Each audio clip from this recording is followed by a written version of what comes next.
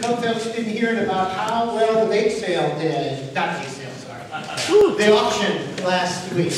Someone else want to make that announcement? Either Kevin or Kevin? We did tremendously. Despite the fact, initially it looked like maybe we didn't have a full crowd downstairs.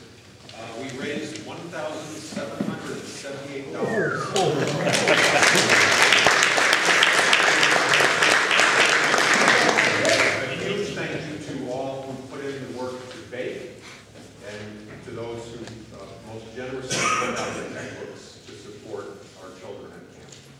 And I'm not sure, but I hope that Ron Newman and Lori Baker shook hands as part of the feast. But if they didn't, we can always have reconciliation later. Thank you for sharing that moment with us. It was a lot of fun. We had a good time. You missed it? Well, there's next year. Then we have Outreach Committee today, and we also have the last of our Way of Love series classes on the Lord's Prayer, which Aaron is going to be leading. So it's wonderful to have all these rooms because we can have coffee hour. Gina's downstairs now. They're saying thank you for the Christmas donations for Max. You saw Max here. Outreach will meet down in the new library space, and the class will meet up here in the upper room. There's also a new table in there, which everyone can enjoy, hopefully, as well, that was made as a donation. It's Lent this week. Repent, turn back, put on your sackcloth, bear your clothes. It's time. Winter's not over. This is the last really good thing. You weren't already in the right mood. How about that, my friend?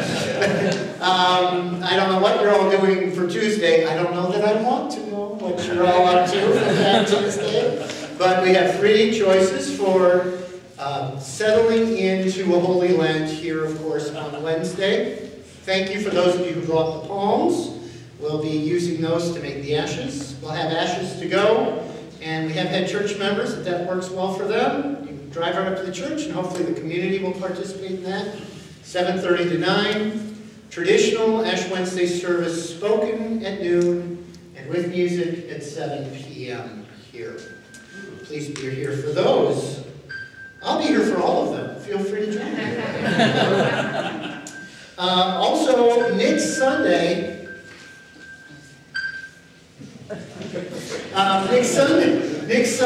if you are a reader or a Eucharistic minister, or would like to be a reader or a Eucharistic minister, we have about a 45-minute training. Please stay after church for that. It is a requirement of the diocese to be licensed. We have been in full license, but you have to renew them every once in a while. It's a great chance to ask your questions. So please join us for that as well. And then our Lenten series will begin, which is titled, Where Did I See You, Lord?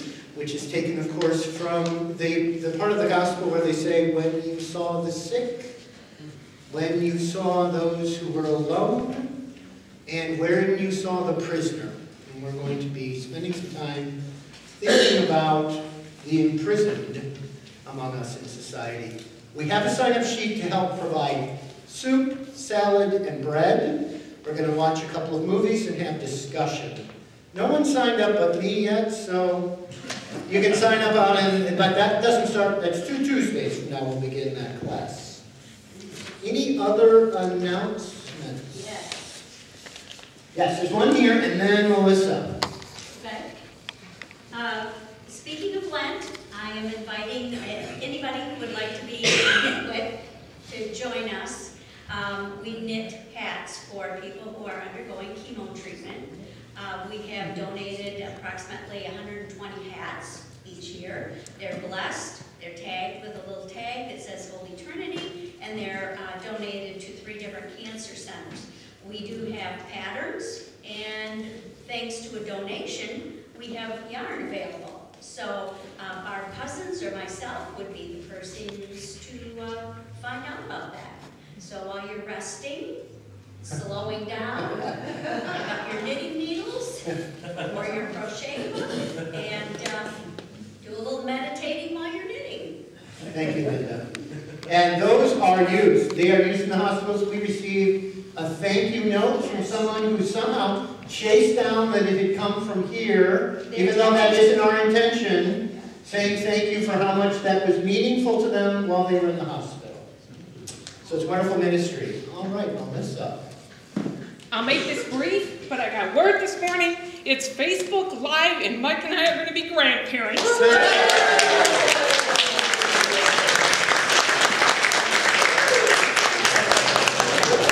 On that note, let us sing.